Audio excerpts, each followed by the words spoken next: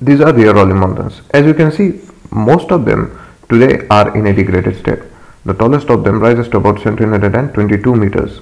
But geologists have said they have evidently found that these mountains were as tall as the Himalayas once upon a time. Shocking, isn't it? Even me and this guy over here, we have fixed our eyesights constantly on these mountains, trying to figure out what are these changes that cause these mountains to shrink in size rather that they are today. And we have found out that not only these mountains, everything around us is constantly in a state of flux. Everything around us changes, and it has changed and it will change. Mountains have been reduced to plateaus, plateaus been reduced to plains, and plains being brought down to make up valleys, and valleys again brought up to make mountains. So the question is bound to occur. Why are these changes occurring continuously? Why? What is the reason for these changes to occur? What are the forces responsible? In this video, we are going to study the same. I am Pratik Has Explained, and in this video, we will be studying about the movement of the Earth. The Earth's surface is changing continuously. As I have said earlier, our holy mountains being shrunk in size here is not a fact which occurred overnight. It happens on a larger scale and in a larger time frame spanning millions of years to be pursued by human eye. So it is really difficult to be pursued by human eye. Below are the factors which are responsible primarily for these changes to occur. The first is radioactivity in the Earth's interior.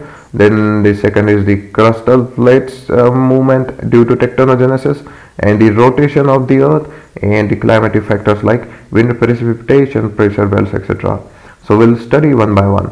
First thing to come up is radioactivity, and for you to know radioactivity, you should know what isotopes really are.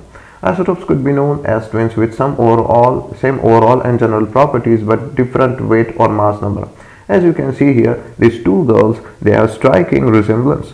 But if I want you to find out who is really who, then the best method would be to weigh them in.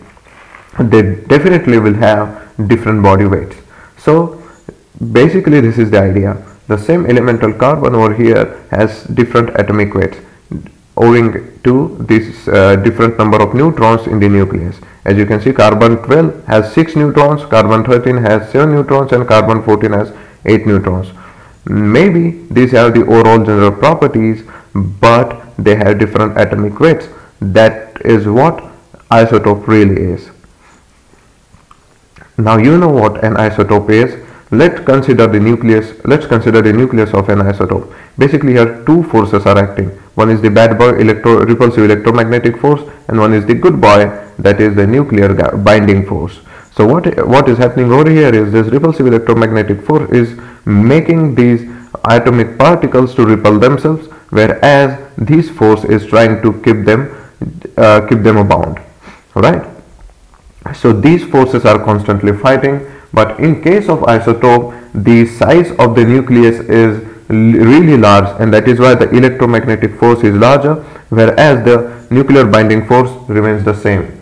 So the electromagnetic force tries to tear this arrangement in the nucleus apart. This leads to some neutrons in trouble. So they emit radiations, and the nucleus becomes lighter so that it is not under any risk from this bad boy electromagnetic force. So radiation, the radioactive radiation, is simply an attempt to save itself from this electromagnetic force. And that is what happens after the radiations are emitted. It is emitted in the form of beta particle, gamma rays, or alpha particles. Now the next thing you must know is isostasy. So isostasy could be related to a ship floating on the water, a ship related to the crust, and the water being asthenosphere. As you can see, the ship is cruising safely over the water, and it is in a state of equilibrium. The two forces are acting here.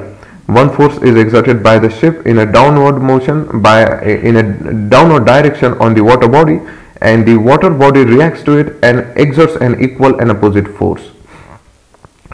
Now we've seen two elephants have joined in the party, and due to this, the overall load of the ship has been increased tremendously.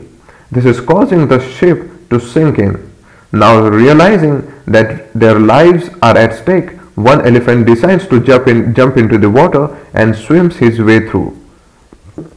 So there is only one big boy on the ship.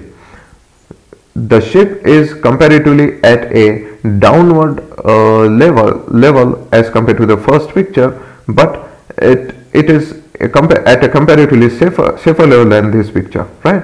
So basically the idea is the increase in load makes the ship sink in, and the more force it has to face from this water. Now let's see what isostacy is. Gravity or weight of the lithosphere pressing down on the asthenosphere. This thing. It is just pressing down on the asthenosphere. The ship being the crust and the water being the asthenosphere. The asthenosphere reacts and pressing up on the lithosphere.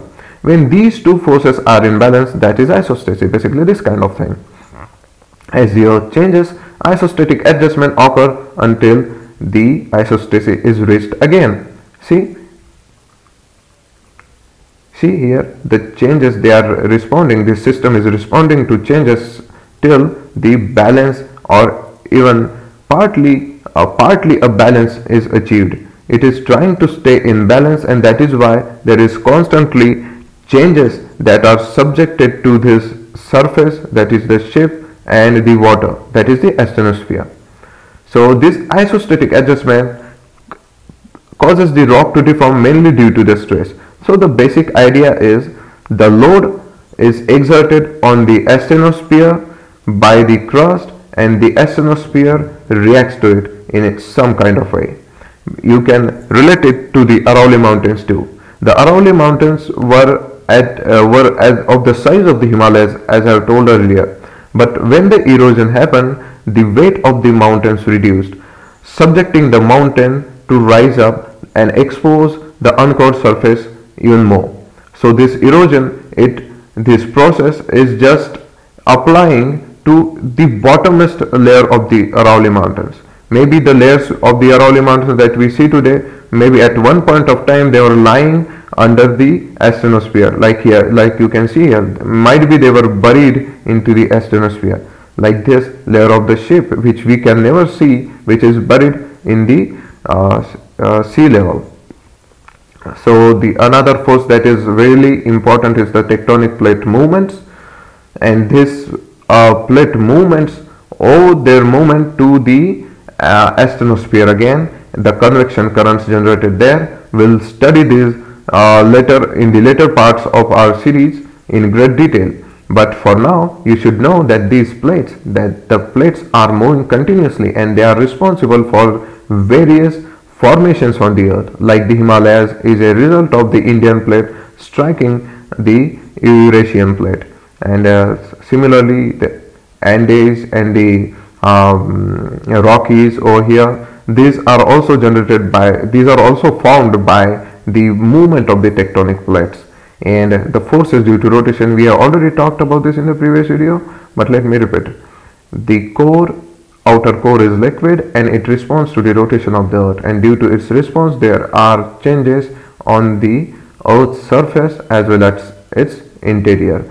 So this is basically the idea. The next thing we should know is geomorphic process. Geomorphic process relating to the form. Morph means form of the landscape, basically studying what form of landscape is surrounding you, like is it a mountain, is it a plateau, is it a plain, and if it's a plain, if it's a mountain, or if it's a plateau, then why is it plain, why is it plain, why is it a mountain, why is it a plateau, basically that kind of idea.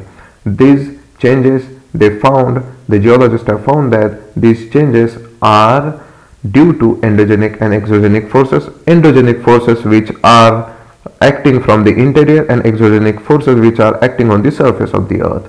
So these are the basic divisions. We'll study about these in great detail in the next video, and I'm really grateful that you have joined us into this journey.